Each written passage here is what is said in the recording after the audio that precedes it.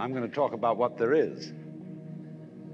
Now, the first thing, though, that we have to do is to get our perspectives with some background about the basic ideas which, as Westerners, influence our everyday common sense, our fundamental notions about what life is about. And there are historical origins for this, which influence us more strongly than most people realize. Ideas of the world, which are built into the very nature of the language we use, and of our ideas of logic, and of what makes sense altogether. And these basic ideas I call myth.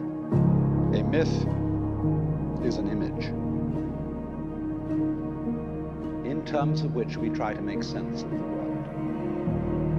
The world is a trap, mechanisms into which you somehow got caught. And you run from the maternity ward to the crematorium, and that's it, baby. That's it. Why bother? Just commit suicide. Camus said there is only really one serious philosophical question, which is whether or not to commit suicide.